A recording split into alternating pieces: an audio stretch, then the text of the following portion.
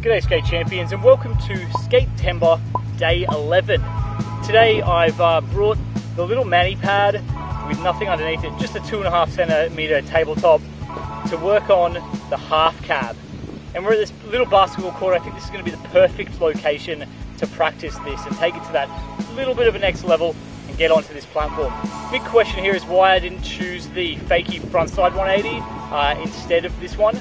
And that is a very, very good question. Similar to the Nollie shove it, I could have done the Fakie shove, but I just wanted to kind of just push it that little bit extra and do it the more difficult way around, or I perceive as the more difficult way around.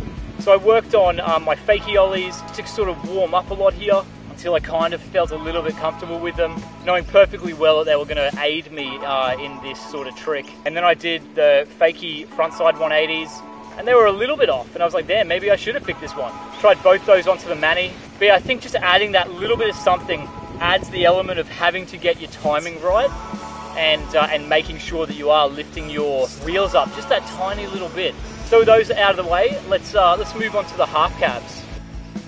So I'm pretty impressed by the way I started this trick, because I thought, like usual in the past, I find this a little bit more difficult, but being pressed for time in the middle of Skatember, I was really trying to get that rotation. I'm gonna start working on that height.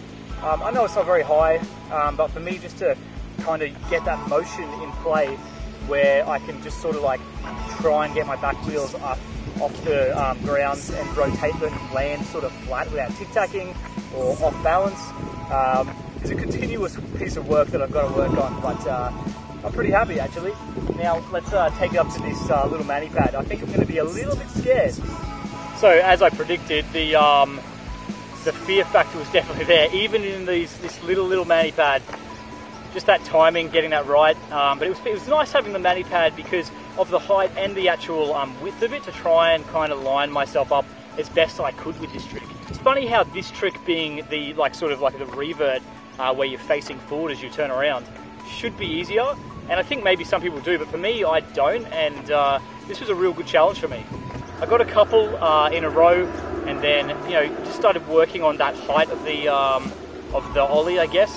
But yeah, it wasn't really going my way. Every time I do it, I just probably stomp a bit too awkwardly and couldn't sort of roll away with it.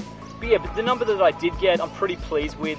Issues being just where your feet placement were, and obviously the shoulders, like over-rotating was quite an issue. It's not going to win any skateboarding awards, but I'm pretty happy with this.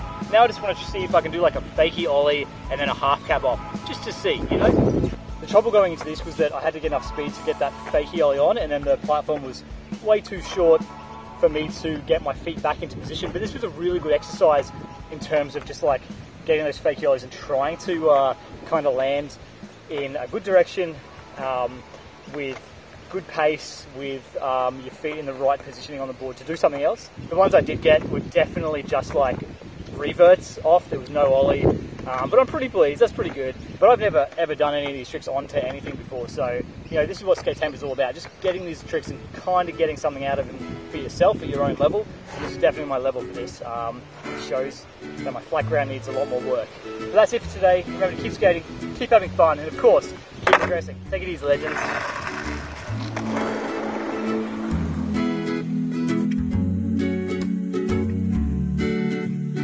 Oh